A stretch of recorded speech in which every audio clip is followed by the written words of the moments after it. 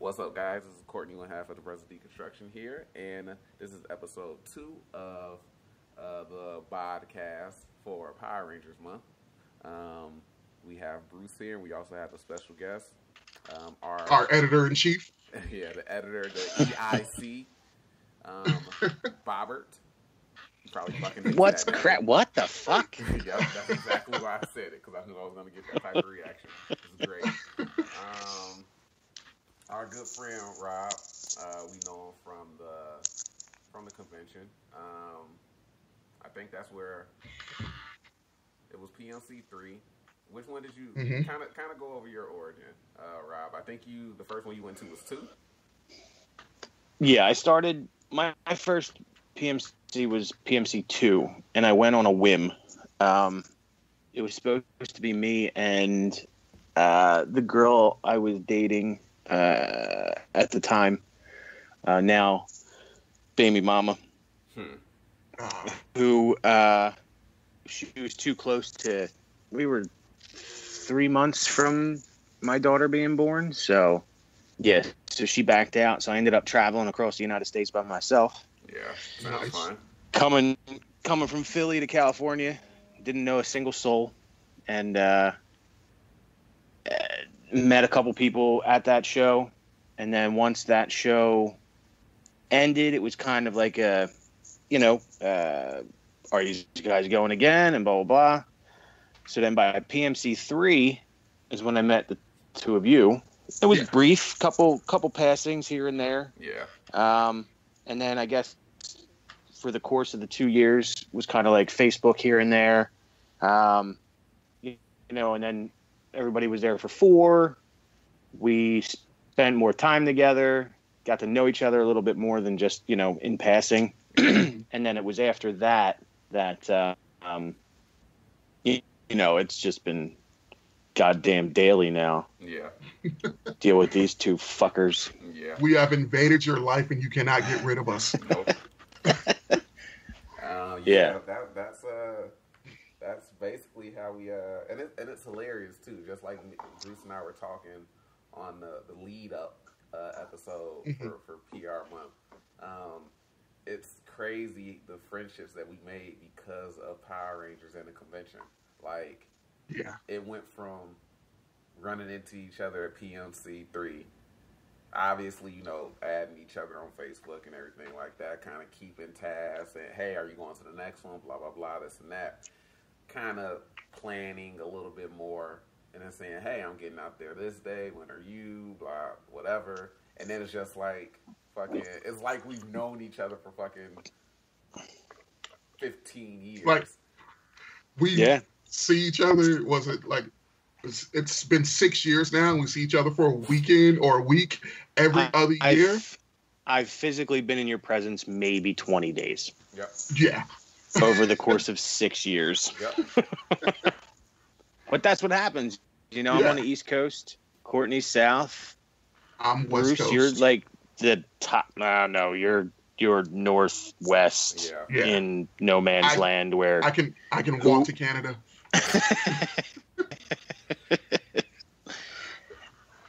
You may want to. That's where Toys R Us is. Right. Yeah. Okay. But let's get into it. We are going to be talking about the state of Power Rangers. Yep. Boy. Hasbro has purchased Power Rangers, the entire property. Yep.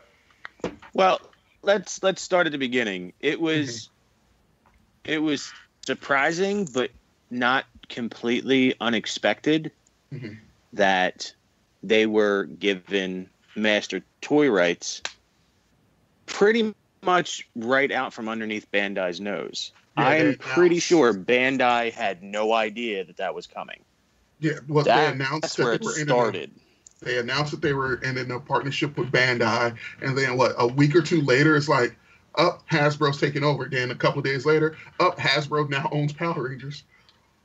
Yeah, I don't know if it was that quick, but it was quick. Yeah, it definitely was quick. So in my opinion, just having a little bit of insight on how normal things would have gone, this has been in the works for a while.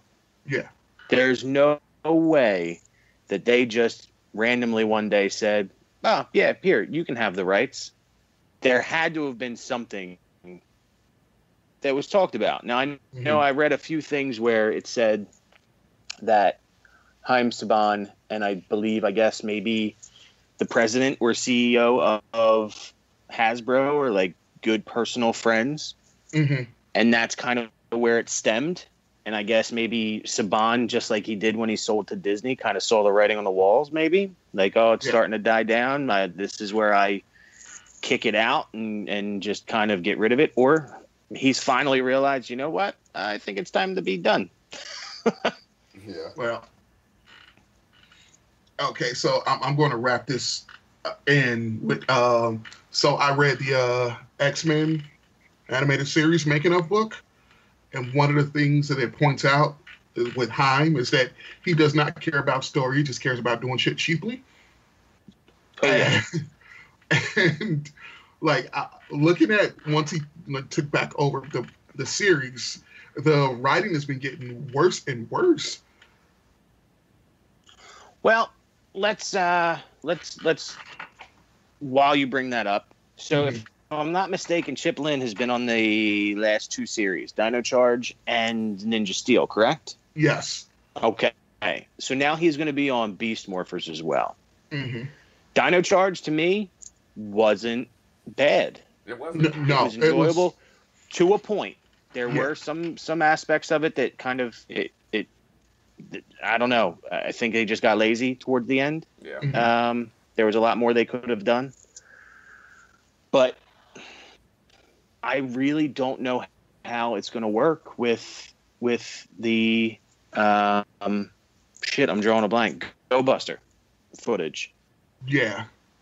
I have a feel there's going to be a lot of original stuff. I mean, that was one of the driving forces behind, the Super Mega and the Super Samurai and the Super Dino, whatever, was for toy sales. That's what from my understanding, was the leading point in we're going to make this original suit just for toy sales. Now, do you think they're going to go the same route? I'm pretty sure Hasbro is going to stay pretty true, because that, based on what I've read, it seems like it's going to go that way.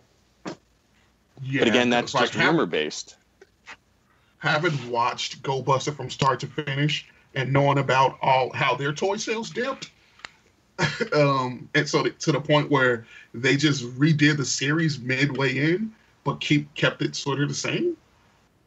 It's like, I kind of trust Hasbro to just make quality toys.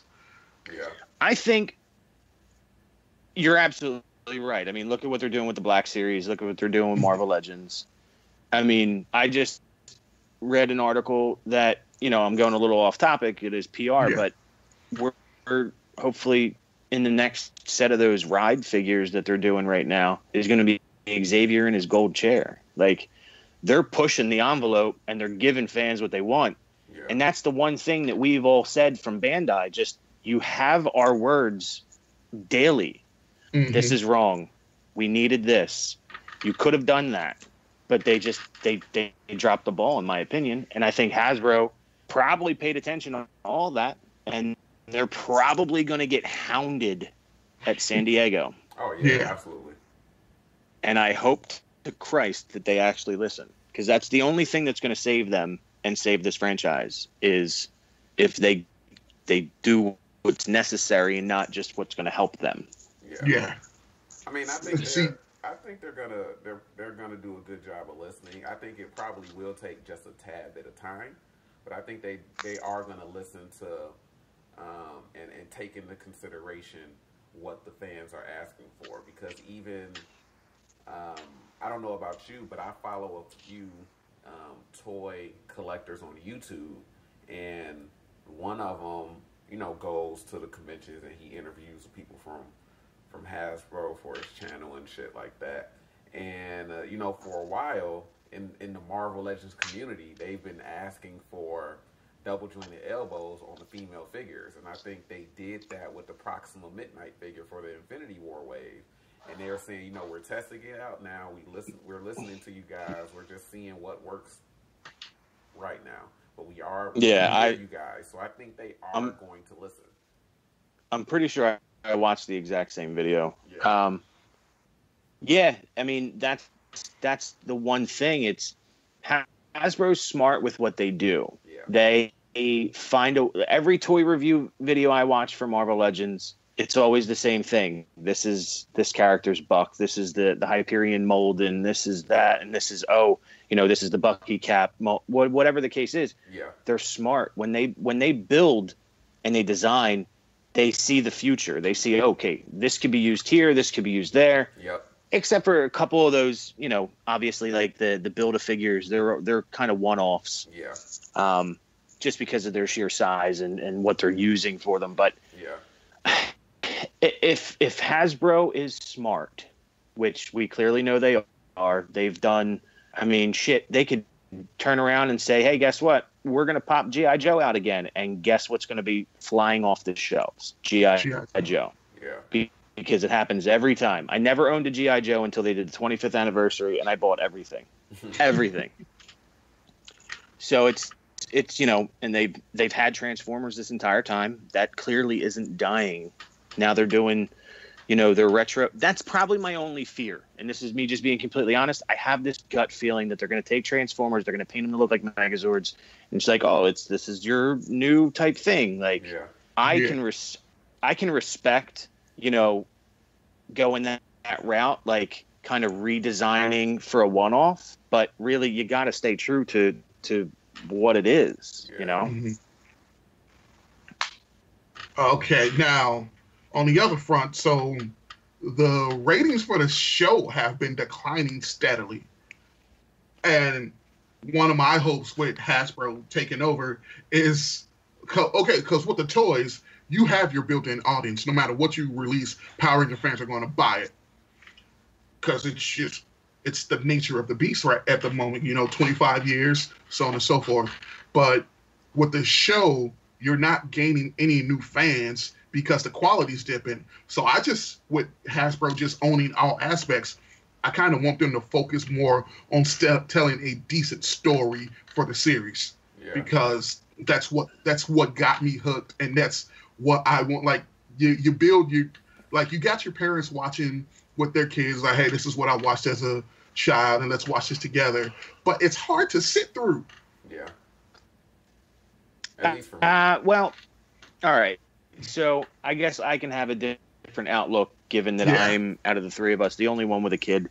Yeah, that we know about. Yeah, we don't know what you got going on.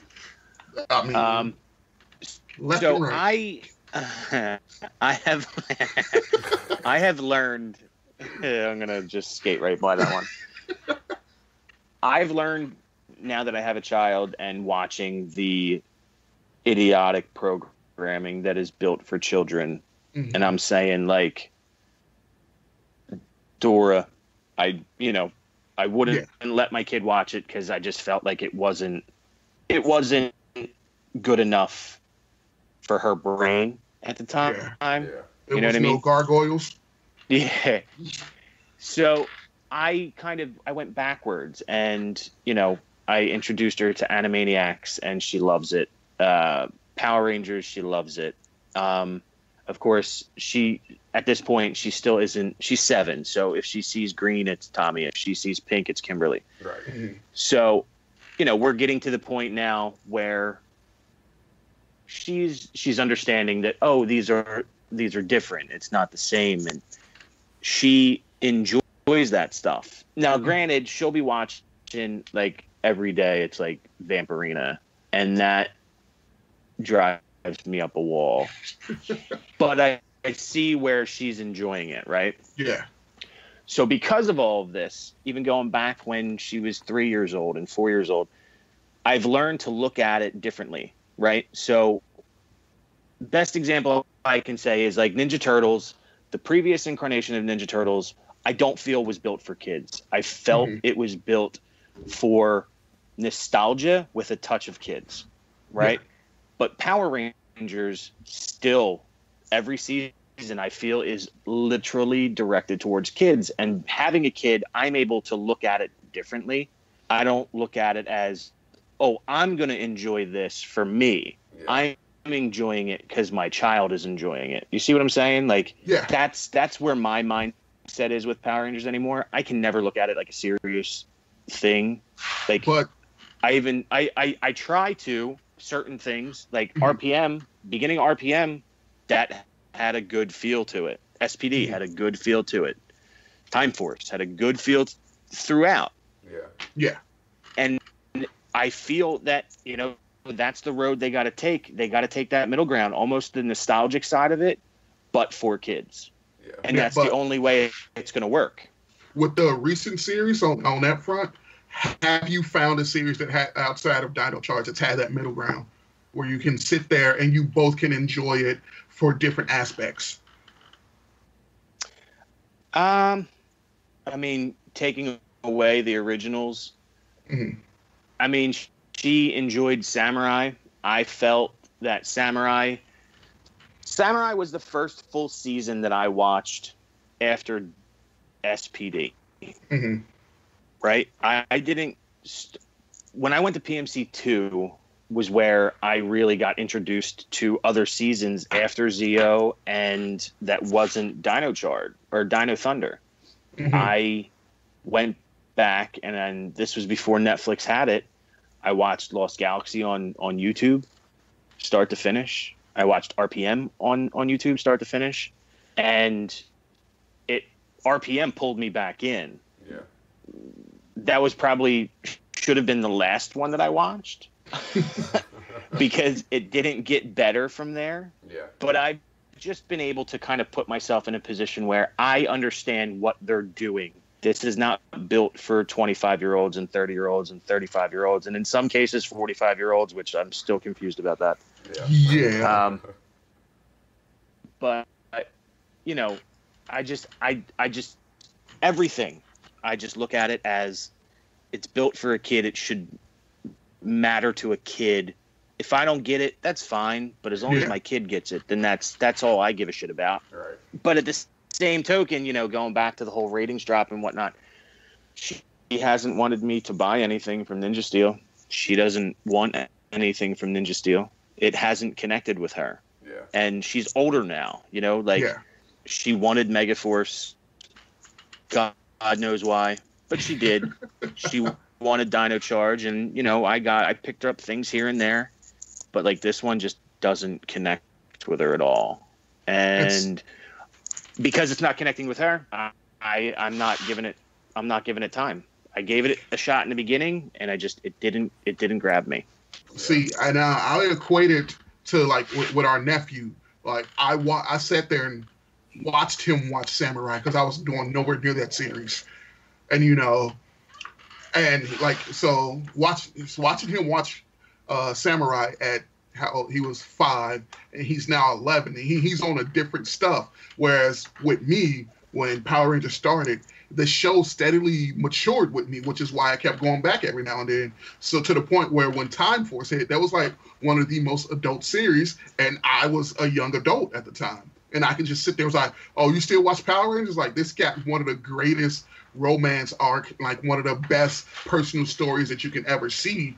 And, it matured with me. And I don't see, because as it's called, Neo Saban, it's like a reboot every year. And it's back to the beginning, whereas there's not a steady, even a slight increase. And all right, our audience is 1 to 2 years older now. Let's give them something to keep them hooked on. All right. How about let's mature it up a little bit? And I haven't seen any of that from the episodes that I try to force myself to watch. Yeah. Yeah. I mean, I didn't know Operation Overdrive existed until I saw promos for their crossover. And Adam, I know. Adam was my favorite. So it's once I saw the promos with him, I was like, I'll watch this. Of course, I didn't watch it when it happened. It took a little while for me to watch it, but I watched it and I looked at it for what it was. Didn't care about the other characters whatsoever. And, that's that. Yeah, that's that. So, I have a feeling it's going to be the exact same thing when they do the crossover with this series. Are we calling it a crossover? It's not a crossover because it's just an anniversary thing, right? Yeah. Well, this one compared to the 20th anniversary, I feel like they put a little bit more effort into it if the rumors are true. Mm-hmm. The rumors state that there's an actual story that's built around the anniversary characters, not much as, oh, they're just there to be there. Mm-hmm. So if that's the case, at least they put the effort in. Yeah. I'll give that a shot. I'll watch that for what it is. And, you know, it is what it is. I got to look at it. I got to look at it like, you know, kids enjoy it, then that's what matters. But clearly, I don't think kids are enjoying it right now. Yeah. Okay, well, since they're bringing back past Rangers, most of them from original Saban era, like there's a Disney in there. True, but I mean, you know, it's like for me, anniversary episodes are not geared toward the current fans. They're geared toward the fans that watch at their previous the previous young fans are like, okay, you're doing something for me. Let me watch this. What do you think of the Rangers that they're bringing back? So I only know of, I think, 5 that are confirmed. Mm-hmm. The others are basically a rumor. Yeah. So do you want me to go down the list? Let's do it. Because I'm probably the only person in the group that doesn't. I don't always follow PR news, but most of the you don't follow our chats either, jerk off. I was just about to say, the only time that I do follow something is in the chats, and even then, I'm just opening them up to clear the goddamn notification off my phone. Yeah. So from what I read, I actually read it like a week or 2 ago, and I think I did share the article that I found. But from my understanding, it's somewhere in this 2-part arc. It shows that Tommy and Kat have stayed an item. Mm-hmm. They have a child. Tommy needs to go. Something involving child with former Rangers, past and present, whatever. And the list are Tommy and Kat, mm-hmm. Silver RPM. There's your Disney. Yeah. Yellow Mega. I really don't want to say the name, but I will. Rocky. Oh, yeah. If he's not Zeo, I'm fighting everybody. Selwyn. Something tells me they're going to make him Tyranno Ranger. Who knows? But Selwyn. Mm-hmm. And I think Jason Font. Don't quote me on that. There's supposed to be 10. There's supposed to be 10. How many was that? That was 1, 2, 3, 4, 5. That was 6. So, yeah, they say that 8 were announced, and the last 2 are surprises. Yeah.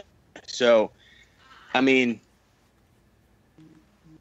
yeah, and you know, I think there's only 1 or 2 that I could care less about, right? Yeah. Megan didn't sit with me, so it's like, okay, cool. She's coming back. That's cool. That's fine. She was probably out of the 6 of them, there was like 2 that actually had personality, I felt, on that series, which was Yellow and Green. And they had like chemistry as well, part of that series. So yeah, that's fine. Bring her back. You know, but then like Selwyn, like hopefully he gets more to do than he did in the 20th. Because, you know.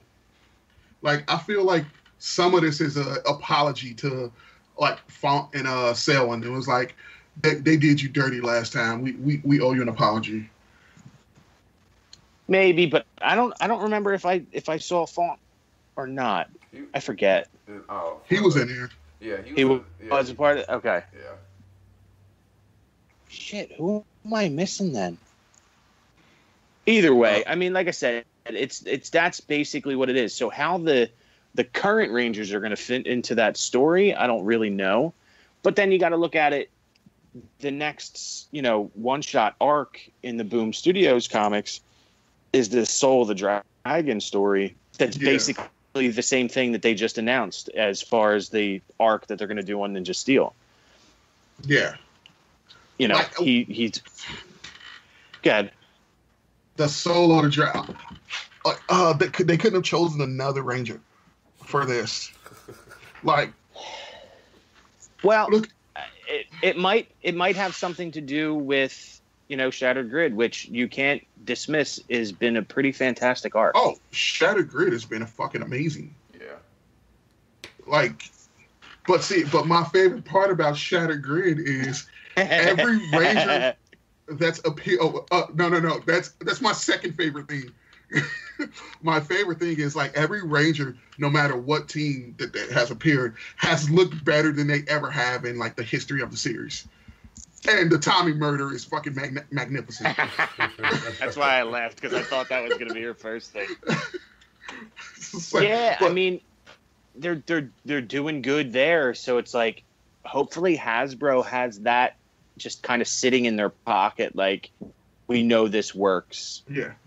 Do we follow this? Do we base off this? Do we work with, like, what? They got to do something. And to be completely honest, as far as Hasbro goes, I think their best bet would be have 2 ongoing series at all times. 1 live action, whatever the next season will be, and go back to basics and do an animated. Yeah. That actually makes a lot of sense. If the budget they were to go, dude, if they were to go and do an animated, I don't even care if they did this Go 90 type series that they did with Transformers. I don't know if you saw this thing that's on Go 90, Power of the Primes. It's like an ongoing trilogy, and the episodes are maybe like, I want to say they're between like 6 to 10 minutes long, but it's like a full story, right? So when you break down the trilogy, put it all together, it's like an hour and a half movie. So if they did something along those lines and just kind of like, all right, well, this season it's this series, and they can pull all these actors back, and one, employ some of them, like, because we know that some of them are not working. You know, we won't say names, but it's just you don't see them, right? The only time you might see them is maybe a convention here and there, or, you know, something pops up. Like, where was Wild Force Red before he came back to Samurai? He was on that what was that chick's name? It was a reality show where he was trying to be someone's kept dancer, man, right? Yeah, he's trying to. Yeah.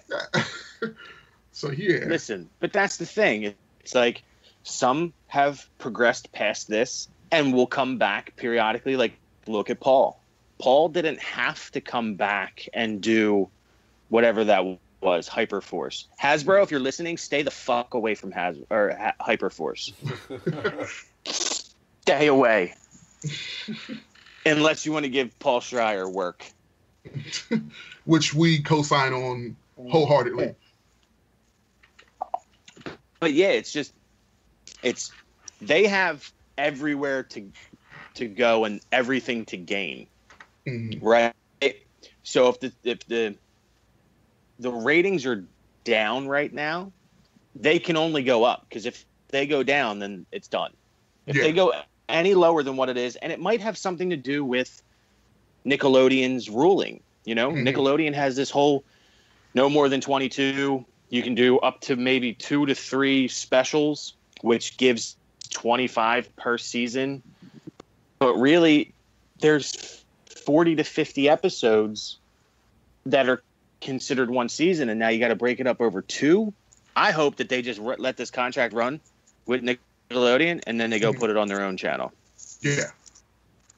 Because then they can do whatever the hell they want. See, and that's one of the drawbacks. Like, it goes 22 episodes. All right. Now, before this new deal, the shortest series was Mystic Force with like 32 episodes. Should have been less. Yeah, that's enough time to develop some characters, but Mystic Force is still god awful. Now, when you do, it was. Well, I don't consider it the worst. Oh, it's not, but it was god awful. It's still in the top 5 worst. Oh yeah. Their character development made you hate all their Rangers, kind of like Operation Overdrive. But so let's just clarify something here. As far as Operation Overdrive goes, I tried giving that a shot when that, whatever episode happened. Mm-hmm. And I never went back. And then I heard the stories about certain actors at the first PMC. Mm-hmm. And, I'm not going to say names or even go into that story because I'm sure everybody knows. But that specifically made me just not care at all. Right? Yeah. It's just, I couldn't at that point. I watched Bokanger. That was like the first Sentai series I watched. And I was like, I'm in before the translation. So I'm going to watch Operation Overdrive to see how they do it. And I'm like, what the fuck is this? At every turn, I go, it was the Lightspeed rescue method, which is why I hated it. It was like, this is why I've chosen you to be Rangers. That's another series I haven't finished. I am having a hard time getting through it. Yeah, I think I had to watch like. Oh, you did that. Yeah, you did that thing before PMC last time, right? Yeah. Or was it after? It might have been. When? I know I had to watch most of Lightspeed Rescue for something that we were doing. And it was like, even when I was younger, like I didn't watch Lightspeed Rescue when it originally aired, but that's because I didn't like the design of the suits. Like I just don't like the way the suits look on Lightspeed Rescue. They look weird. It was whatever. And so then I watched it, and the season starts off really, really.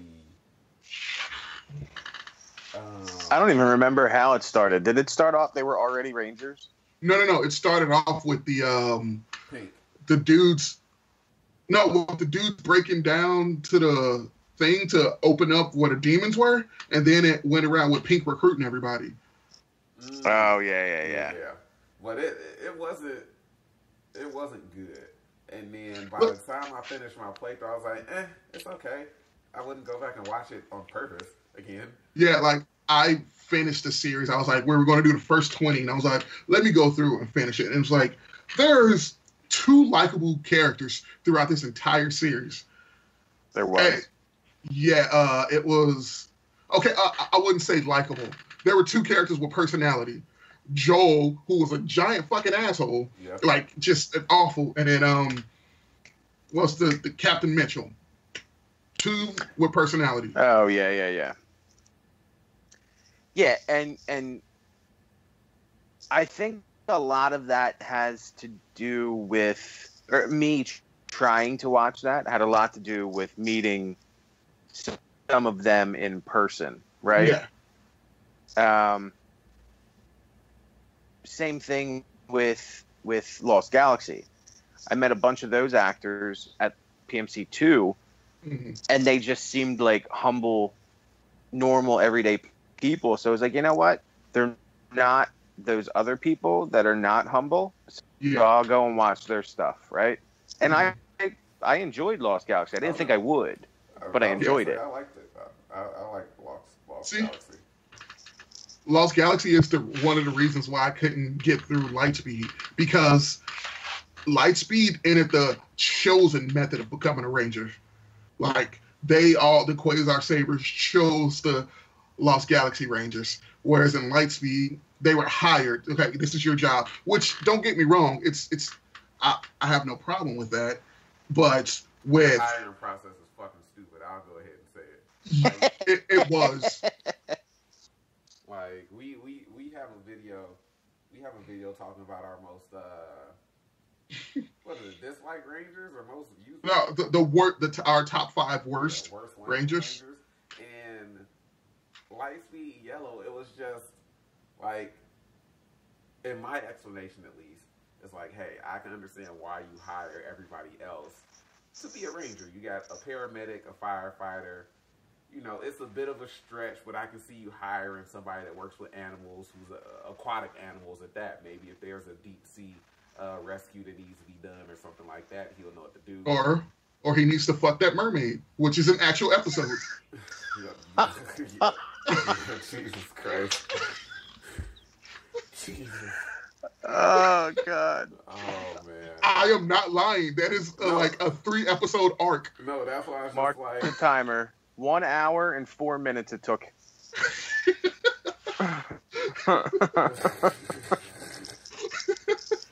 It's just like he might come in handy. He just might come in handy. Well, apparently he did. Clearly, he got real handy. Right. But it's like Joe. Even I think Joe was what, a pilot. Yeah. Okay, so even Joe, I can understand you hiring Joe. He's a pilot. Maybe if you don't have anybody else on this in this godforsaken organization that doesn't know how to fly something.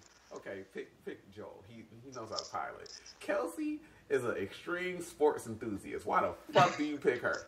Because she knows how to fucking rock climb. And don't forget rollerblading. She spends the most of her time on rollerblades. Right, dude, if you're gonna pick somebody like that, at least go with fucking a notable person who's a threat. Pick Sylvester Stallone or some shit. He fucking had thing. Shit. At least he knows how to fucking fight. They couldn't have made her a lady astronaut because there was an episode 2 features a lady astronaut. But then it gets worse when, like, as we're going back to Operation Overdrive, the criteria, the floor or the bar was incredibly low for that. You got a thief, a race car driver, a smart chick, a movie stuntman, and some dude's son. I love how and some dude's son. Wait, what season was that? Operation Overdrive.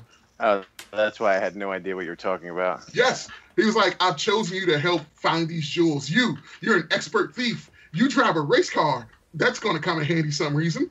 Now, the smart chick, all right, yeah, I'll get. But I don't get the fucking stuntman. Yeah, especially when you got a race car driver, because you think if you needed somebody, I can see, okay, they're looking for jewels or whatever like that. You got a thief that can at least come up with a plan to get them undetected. The race car driver, or you need a getaway driver. But none of the jewels were inside a museum. Look, I'm playing devil's advocate, man. I'm playing devil's fucking advocate, okay? I'm trying to reason and see if I can come up with something adequate, and I can't. Don't you see me grasping at fucking straws here? Yeah. And it's just like, so when you're doing a man-made Rangers, it's like the criteria. See, and then you pull it over to SPD. Like, this is their job. I have no problem with Rangers being part of their job. It is like, okay, same with Time Force. They were part of the Time Force. It's just their job in West.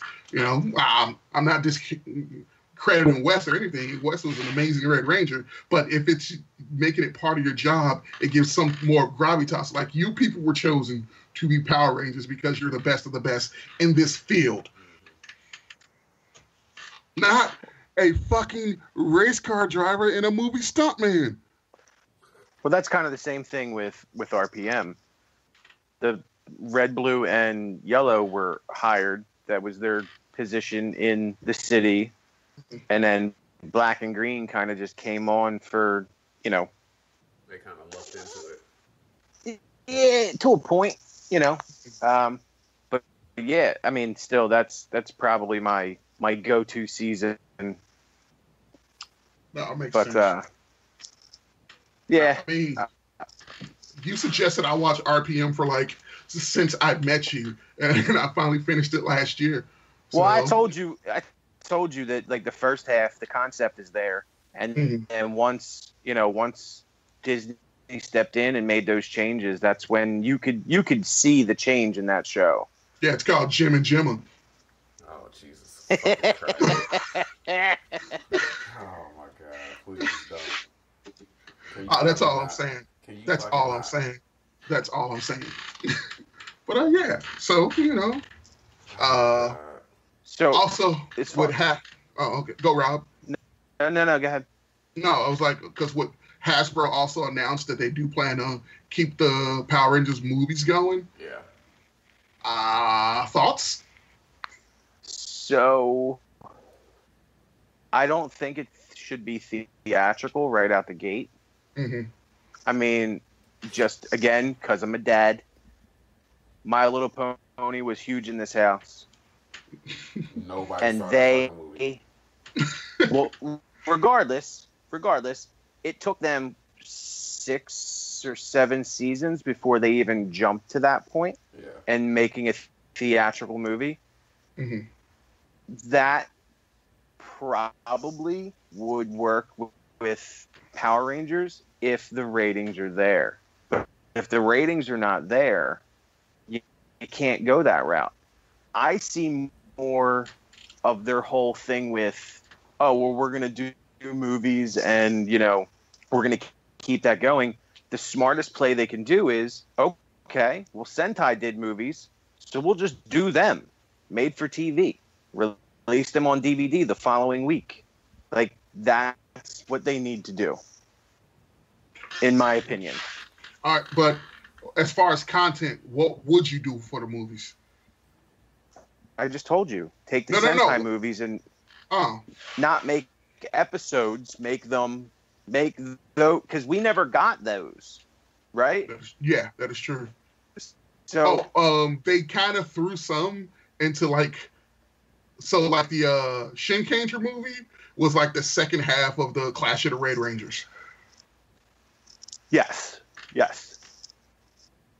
But had they done all of that, I would have gotten my favorite season back on the screen again. In total. And you know why they changed his name and they didn't show his face, right? No. Because the second he left Power Rangers, he became a union actor. Oh. Saban never used union actors. That's the reason why I think Twee, Walter, and Austin left as well. Yeah, because they wanted agents. They wanted to be official, and they just didn't want to do it. They wanted to keep paying them pennies a week. Yeah. Mm-hmm. Go ahead.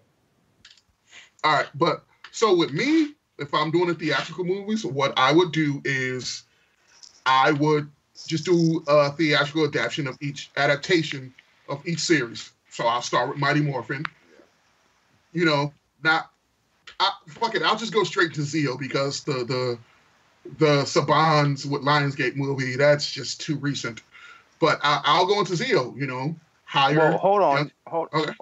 Do you keep the actors or do you recast every film? I'd recast every film unless I'm reusing the same characters. Well, that was the question. Yeah. Do you use the same characters or do you recast them? So if I'm going Mighty Morphin to Zeo, Tommy's in both of them, so I'll keep the Tommy actor. You know, that's basically it. And I'm like, I got what you're saying. I get what you're saying. I mean, in that case, I would try to make trilogies out of each series, a set group. Yeah, right. That's what I was gonna say. I think so. You do Mighty Morphin, Zeo, and you know, Turbo if needed. I think you can get two. I think you can get 2 movies based on Mighty Morphin because they're bringing in Tommy, and obviously they want that Green Ranger thing going on. So I think you can do Mighty Morphin with 2, and then have the third movie be Zeo, and then go on from there. Sure. Yeah. Okay. Yeah. But if we're doing trilogies, I think so. You introduce Tommy as the Green Ranger in the second one, and then you do like the third one, and it's like, all right, establish. Something happens, replacement Rangers. Hey, we're now Zeo Rangers. Yeah. Then you don't get Rocky in a Red Ranger suit. that fixes that. I mean, I would try to rewrite history as much as possible. Uh-huh. Right? So I did not mind that cast. I didn't either. From the Lionsgate film. Yeah, I like them. That's why if I were going forward with the films, I would still I get what you're saying, Rob, when you said you try to do like TV movies. I think what they want to do though, especially with the budget and everything like that. They think they're gonna get a Transformers film going. And it's not gonna happen. Yeah. But it's just not. Some things that we'll talk about later. Probably we can save it for something that we do at PMC or whatever like that.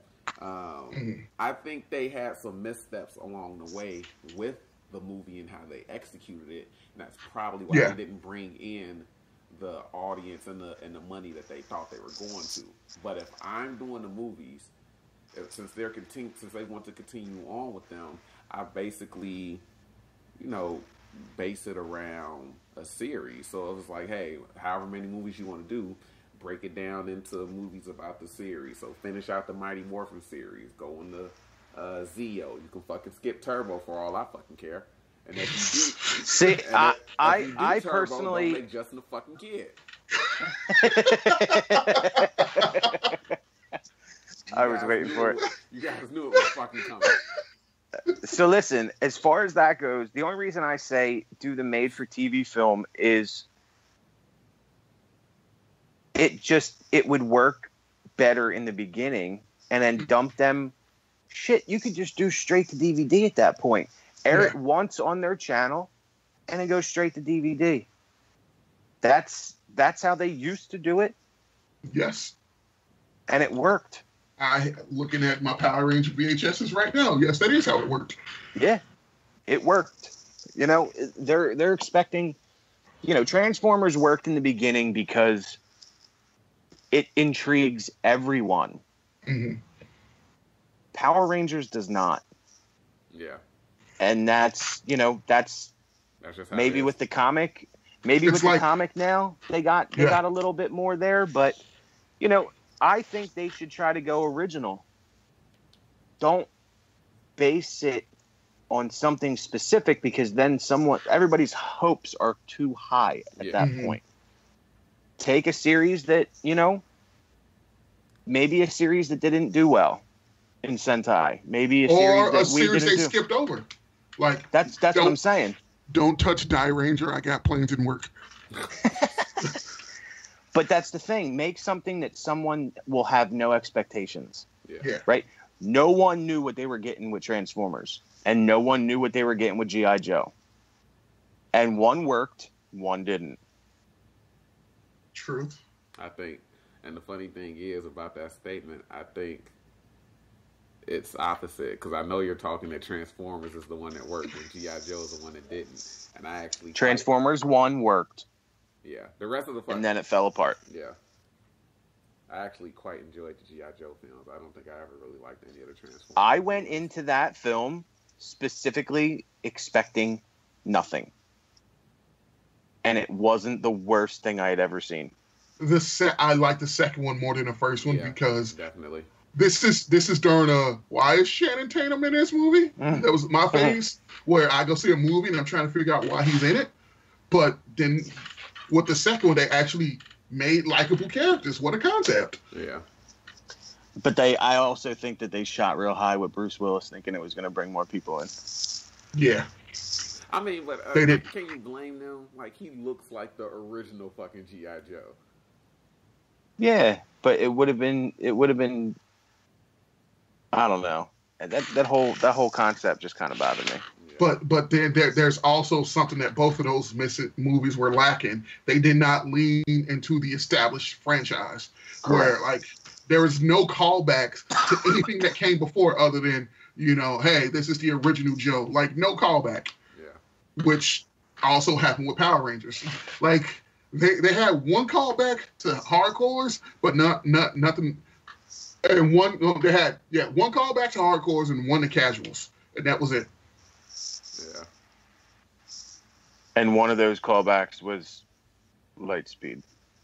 Yeah, because it was Lightspeed and was it Dino Thunder? I think it was Reefside and Mariner Bay. It was Mariner Bay, and I think the other one might have been Ninja Storm. Whatever. No, one, Reefside. No, it was Dino Thunder. Yeah, one of them. Who cares? Yeah. And then the other one was the Tommy and Kimberly cameo. Yeah. Which now apparently is useless because guess what? It's not Tommy and Kimberly, it's Tommy and Kat.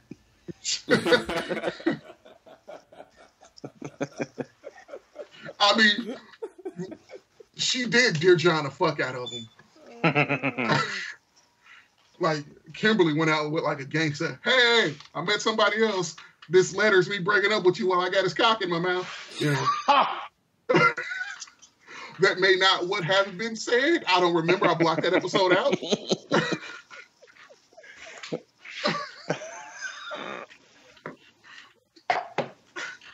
It always does. And if anybody that's actually going to be watching or listening to this sees us in California in a month, this is exactly what's going to happen all day. All day. This is how we get down, folks. These are warnings. To what you're going And to expect be exposing expect yourself there to. to be more alcohol involved too. Oh, Jesus Christ. Gonna fireball it up. Oh, Lord, Yeah, don't give that to Jay. Oh, man. I paid for that one. I deeply apologize. Well, is it really our fault? Like, technically, it got hijacked, and then it was given to people. Like, it got stolen. Listen, if I brought a bottle and someone else decided to drink all of it, he wasn't walking away. Well, in our defense, that bottle was there before they were, and it was being passed around a drinking circle. In our defense. So All you right. passed it around? We had a circle around us that we were talking to, and, you know, it's like, hey, you know, and fireball. And then they showed up and was like, oh, a fireball. And then literally All right. just took it, and everybody was like, everybody take a fucking drink. And I'm like, oh, Lord, what is happening? Yeah, that was a bad night. But Yeah. You live and you learn, I guess. And people get banned from the convention, but we're not going to speak on that. It's neither- yeah, we won't. I was too involved with that. Yeah, that was some fun stuff. So, what else? Oh, so they've gone to the fandom to cast Power Rangers now. That's weird. Yeah. Wait, what? They've gone to the fans to cast Power Rangers now, which is Oh, weird. well, now it's fucked.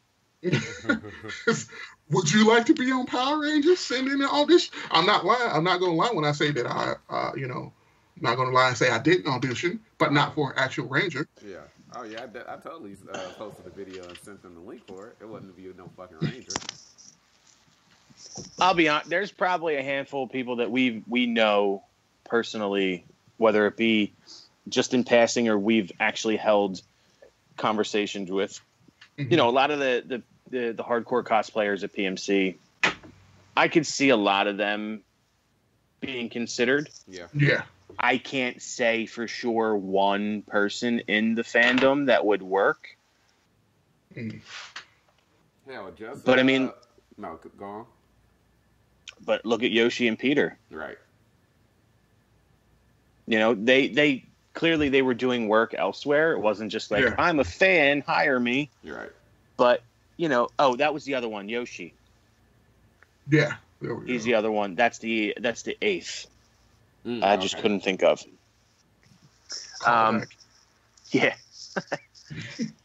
But yeah, I mean, they both were involved in other things, whether it be stunt work or suit work. I think Yoshi was a suit actor, just like Dan Southworth for a while, and that's where he got his foot in the door. You know, Okay. that was probably my favorite casting ever since the originals, just because Who, knowing Sour that or Yoshi. Yoshi, just because he was one of us at one point, and he still is. He's still a huge fan of anime and whatever else that he's into. Yeah. I mean, there was some random Deadpool versus San Diego Comic-Con or versus Comic-Con or whatever video that was floating around on Facebook, and there's Yoshi dressed like Nightwing having this little funny battle with Deadpool. It was pretty funny, and it's just like you can just see that he enjoys this. Yeah. Which is cool, and that's the kind of shit that I enjoy. You know, Paul Schreier and Jason Narby, they enjoy meeting fans. They enjoy interacting, Really do. Yeah. even outside of it. You know, that's why I've been able to stay close with the two of them for 8 years now. And that's what they need to find. If they're going to go to the fandom, that's the only thing that I can say is they need to find somebody who respects the I guess the fandom and the product. But I mean, you're not asking for too much if you go that route. Yeah. Because one of the casting things that they released was for comic relief characters. It was a dude and a chick character, which is what Courtney and I in our videos auditioned for. Was I can be comic relief because I find myself humorous. Others do as well. But the thing is, like they just lately with I don't even know the dudes' names up in Ninja Steel. Their comic relief. They don't commit to the characters. I'm pretty sure the one dude's cliche. Like 45 years old. Yeah. It seems like they've seen like a 80s movie of how this character's supposed to act, and they're emulating it. They're not making the character their own, and that's what's missing. With your bland actors, and no one's making the characters their own anymore. Yeah. I mean, you notice who's not on the list for PMC right now? Those two. Yeah. True. They ain't never gonna get invited. Yeah. I mean, the only time the comedic relief worked again was when they cast Paul Schreier to come back with the character that was playing Jason Narby's son. They went to the well. They pulled out nostalgia and something for the kids, and it worked. Yeah. That was that aspect of Samurai worked. Yeah. I personally liked the recasting of Ricardo Medina as Decker. Yeah. I enjoyed that aspect of it. And I didn't completely hate that season, although it felt like it drug on a lot. It did. But when they had the stuff between Decker and Jaden, I enjoyed it. And then that's also something that I think has been missing. Like, so Sentai's been doing it for years. They'll bring back a former cast member to play a completely different role. Like, embrace what you have. They don't embrace their past outside of Tommy. Yeah. And you're right. All getting sick of that. Well, let's hold on. Johnny Young Bosch came back 3 times after his series was done. In space. Was it just in space in Operation Overdrive? Yeah. Okay. Yeah, I think they go to that well because there's so many fanboys and fangirls that are just like Tommy. And listen, I have no personal vendetta towards the character because it's not like he wrote all the stuff. Somebody was behind that saying, hey, let's do this. Yeah. Right? Sure, he might not be the greatest actor. But, I mean, I don't know. I kind of, with that reveal yesterday with Scott, I saw a different image than what we've seen previously. Conventions with Jason David Frank for a while felt forced. Yeah. But it doesn't feel like that anymore. I think there's like a different, I don't know. I think things have turned around a little bit. But, we'll see what happens with this new thing. I'm assuming it's all filmed, right? So it's not a Hasbro product. It's still considered a Saban product. Yeah. Which, mind you, as of right now, Saban Brands is closed for business. That is also true. Right. What time is it? It's about that time. As of July 2nd. You. Well, yeah. As of July 2nd, the doors are closed. So, So the Hasbro era begins now. Let's hope it's a good one. I think it will be. Let's talk Hasbro and PMC. Okay. We obviously have no information. Right. I don't think we're going to have any information until we get there. Well, at the latest, sure. But I think, here's my theory. If there's even one post or image Power Rangers related coming from Hasbro, I think there's a good sign that they might be present. Whether it be just for a panel or an unveiling at PMC. That's my gut, because a lot of PMC rode on Bandai and Saban. Yeah. Yeah. And Scott now, I think the smartest thing Scott ever did was get an exclusive that is straight for the con and sell it early. Yeah. Because everybody and their mother wants that Dracon. I know comic dealers who own stores who have specifically bought the non-attending badges just to get a bunch of those figures. Wow. And that's a testament to the planning and the product itself. Yeah. And Scott was smart to do it. Same thing with that pop. That pop is not going to stay in my house very long.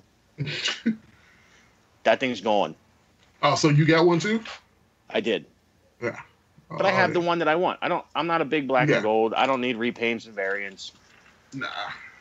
I like my screen accurate and or, things I enjoy. Yeah. But the black and gold, it's not my thing. It's going to be somebody else's thing, and I'm attending, so therefore I can get one, and somebody else is going to win off of my labor. Yeah. But, I mean, what do you feel, rumor-wise or theory-wise, could happen with Hasbro and PMC? See, now with this, like, my suspicion is, like, without a cast, like, I don't think we're going to get a cast reveal this year. I feel like we already have a cast by this point. Yeah. So I don't think that's going to happen either. Maybe we'll get a trailer. Maybe that was cut together by Saban and given off to Scott early. Who knows?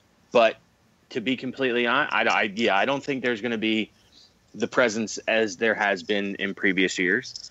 Yeah. And that's a good feeling to have, because if it does happen, I'll be more excited, right? Because it's been an expectation every year. We expect it during that Nickelodeon Saban Power Rangers panel, that the last 3 minutes is dedicated to that. Yeah.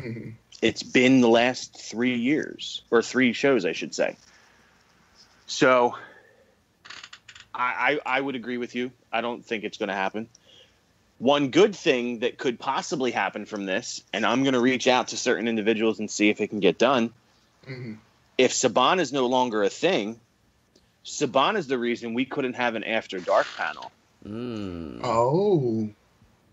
So there's a chance that we could try to bring that back. Because my favorite experience from PMC3, not only was the After Dark panel, hearing the different stories with the cast of like jokes that they played on each other and whatever. Yeah. Was the ADR panel with Scott Pageder. Oh yes, absolutely. That was hysterical with I forget their character name and I forget their actual names. Guzman and Philip John Pierre. What's his? Philip Jean Marie. What is it? Max and Danny from Wild Horse. Correct. Yep. Their rap battle to Biggie Smalls was the greatest thing ever. Like, what was it? I think it was "Gimme the Loot," right? I think I had a 5-year-old with me, so I missed all the 18+ panels. Dude, it was great. And then so there was one of the things that they did was Kerrigan and sorry, it's late where I'm at. I'm drawing blanks on names right now. Barbara going back and forth ADR sessions, and they would drop a line back to one another, and it was Goldar and Rita getting real dirty. And it's like, that's the stuff that we as adult fans Yeah. want to experience things like this, right? Yeah. If you go to a convention and Kevin Smith is doing a panel and he didn't curse once, it's not a good time. Yeah. Right? Because that's who he is. Yeah. So to see these people outside of the element of the programming and to see them in their natural element, just having fun, is more enjoyable to us fans because it's showing them in a different picture. Yeah. It's like you said, meeting some of the actors made you want to go back and watch their series. Mm-hmm. Like at the last PMC, was it talking to Andrew Gray, and I'm like, he's just like, yeah, this. I was like, I kind of going to watch Megaforce, and as soon as I watched the first episode, I was like, this is a mistake. But you know, meeting somebody personally makes me a fan, and then I want to like see the work that they put in.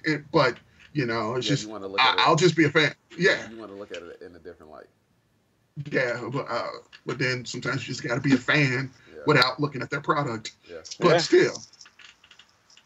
Yeah, it's one of those things that are just I feel like I'm going to this show for the first time because typically in previous years it's like you can expect A, you can expect B. Like last time when we went, we knew we were going to see something new from Bandai. We knew we were going to see this new cast. Mm-hmm. You know, it's that element has been taken away now. And without that, I don't know how to feel going into the show. Yeah. I think that I think part of that is also because of the kind of the lead up to it as well, as far as like announcements, and there's been a lot of weird energy, I guess, or weird stuff going on with the convention and with announcing things and shit like that. So I think that's probably played into that as well. If they said the 15th of every month until July, we're going to put out X amount of guests, I probably would have been okay with that. Yeah. But it wasn't until last week I sent a message to someone and said, hey, the month's almost over. Shouldn't we be getting guests? Oh, yeah, it's coming tomorrow. And sure enough, it came out.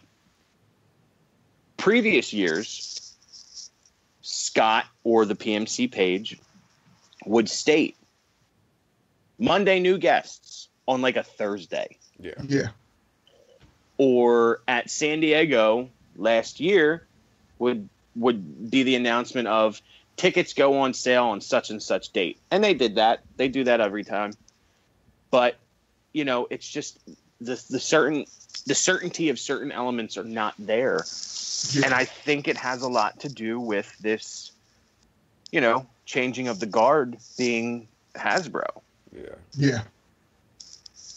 Like, is there an embargo that they can't talk about certain things or they can't be involved with certain things because Bandai technically still has the rights until, what is it, April?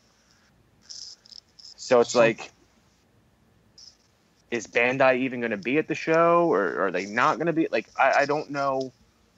It's just too many unanswered questions and there's too many things to just be skeptical about. And they lost like two really big sponsors and like a lead up. You lose Toys R Us and Bandai like that. Well, as far as Toys R Us goes, I don't believe they were ever a real, true, legitimate sponsor. Mm-hmm. Because you never saw a promo inside a Toys R Us store. Truth. Good point. Sure, you had the Toys R Us logo all over PMC, but did they actually purchase that? You know what I'm saying? Like, did they need to? Clearly they didn't because it didn't work. Or it could have just, you know, been a California thing, seeing as why advertise in Des Moines, Iowa at a Toys R Us there to... Well, even then, I don't even believe that... I don't believe they had anything truly to do with it. I think it was more or less like Bandai had exclusive items for Saban through Toys R Us, so that's why they were considered a sponsor. Yeah. Okay. I can see it.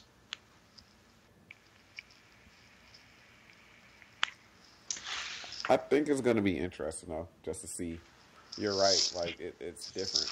Like there's a lot of uncertainty of what's going to happen and how things are going to turn out. So I'm interested to see, if Hasbro is going to be there, what they're going to do, all that stuff.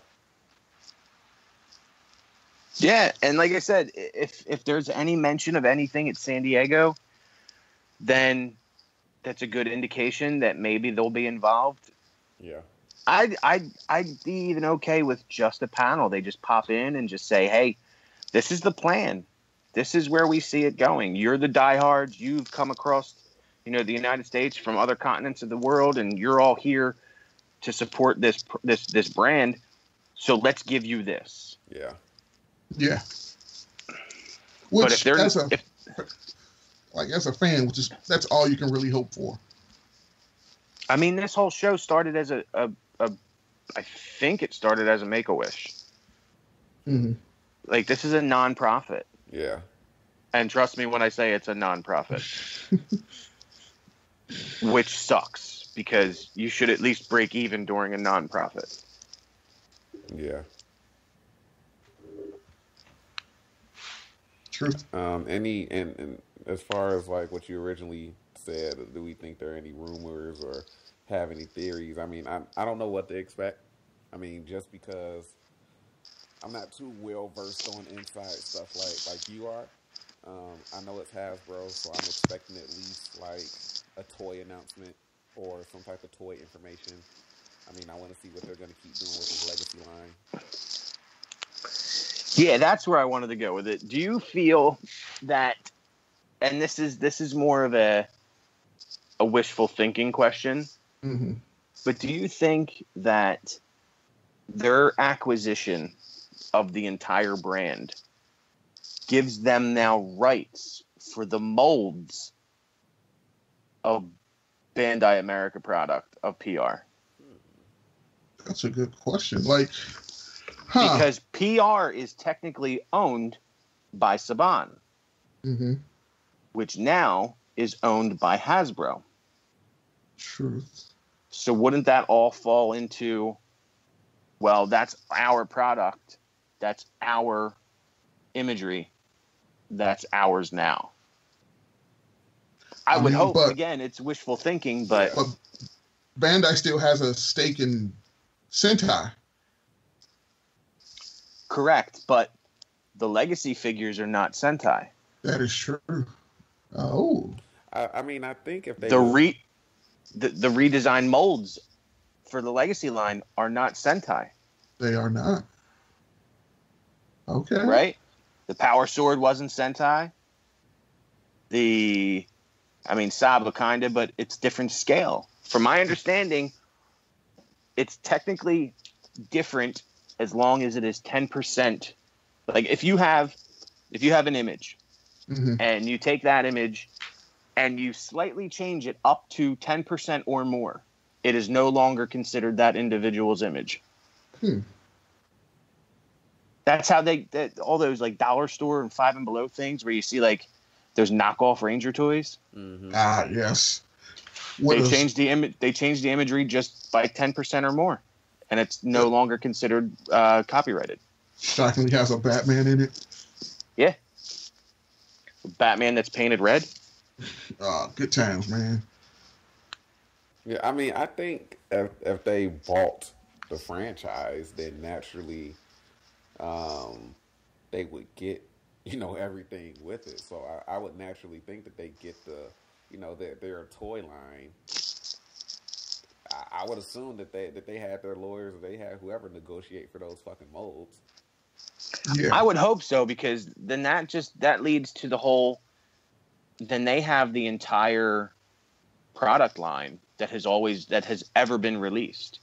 So if they wanted to do a legacy Astro Megazord that fit into the line that they've already created, will they own the imagery that was originally on the boxes? Because that wasn't Sentai, that was Power Rangers. Right. Sure. They own everything at that point, I would think. I'll have to look up and see if there's any more details released about the transaction. But I mean, I would assume. I mean, it's Hasbro. How could you not you know, if you're gonna buy any type of property and they've been releasing toys for said property, how could you not get the rights to produce those toys, or at least No the shit. molds to produce, to continue producing the toys? But even if No they didn't, shit. but even if they didn't, do you think Hasbro can produce quality legacy figures even without the molds? Do you think Hasbro could make their own molds and produce quality figures in line with what we already have? I feel, and this is me being completely genuine, this is me not trying to talk up, and this is not my wishful thinking, but I see the products that they're putting out. Mm-hmm. And I have to believe that they have all intentions of doing the same thing, just with Power Rangers, right? So Yeah. Black Series is a line of its own. You don't see that in Marvel Legends crossing paths at all.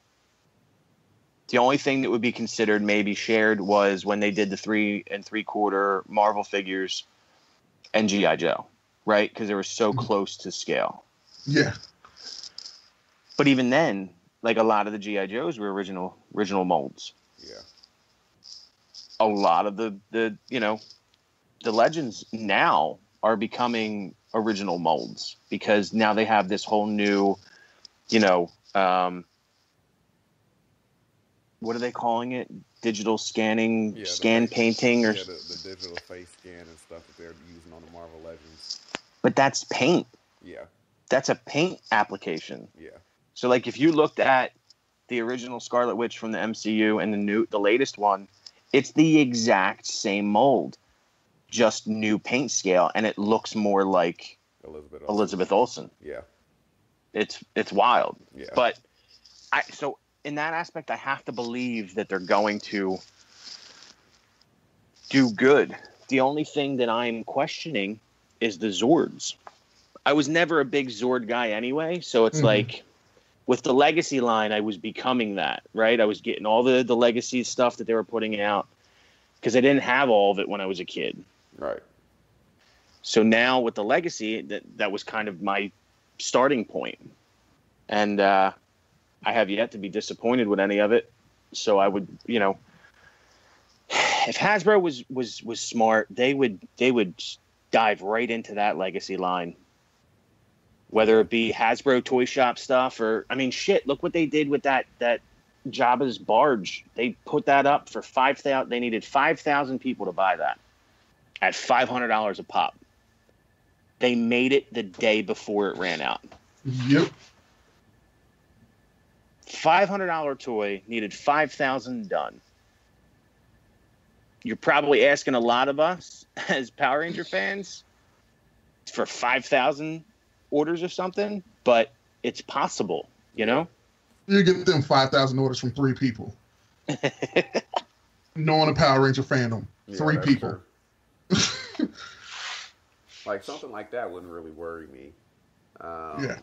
Because I know that there are plenty of people who will probably pay for that. But you're right, but I'm just saying, like, that's where my mind is. Like, a lot of people are just like, oh, well, Hasbro's gonna da-da-da and blah, blah, blah. Like I said, my only fear is if they try to make Megazords Transformers. That's my only fear.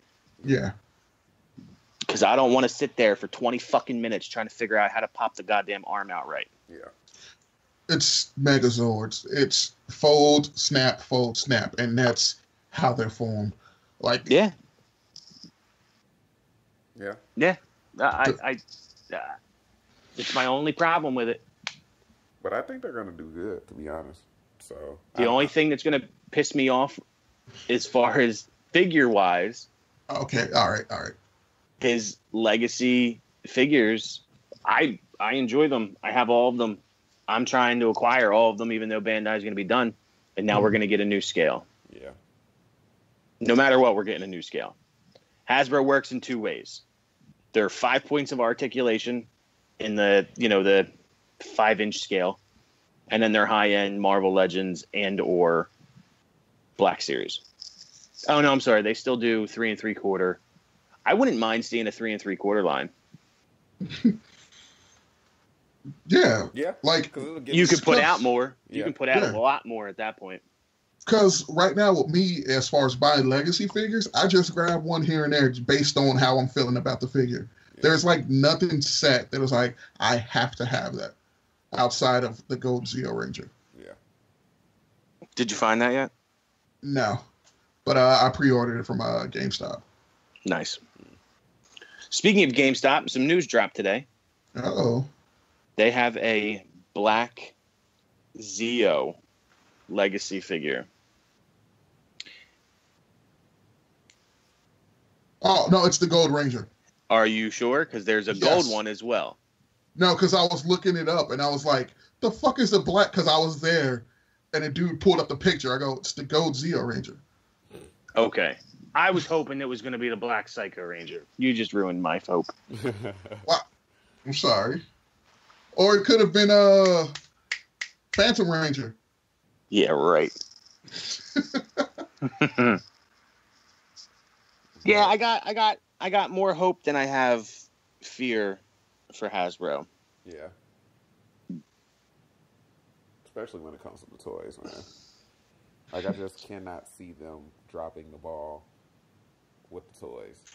They've been a toy company for so long. I mean, Yeah. how could they? Right. The only way they could is if they try to put a spin on it, and then that's just going to piss people off. Yeah. Which they've learned from before, because I was watching the Toys That Made Us, and the stuff that has like, yeah, we kind of messed up here, and then, we kind of messed up there. So, like,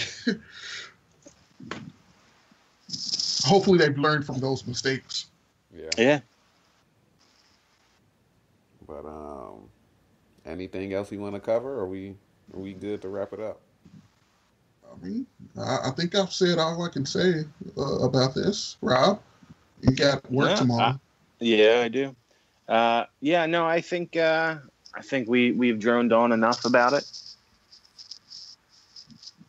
Sounds good. Sounds good. So, guys, stay in. That'll be it for this episode. Episode number 2 of Power Rangers Month. We got a couple of more podcast episodes coming out, and we have some more videos coming out as well. So look forward to that, and just stay tuned for more content that we're going to be working on going forward.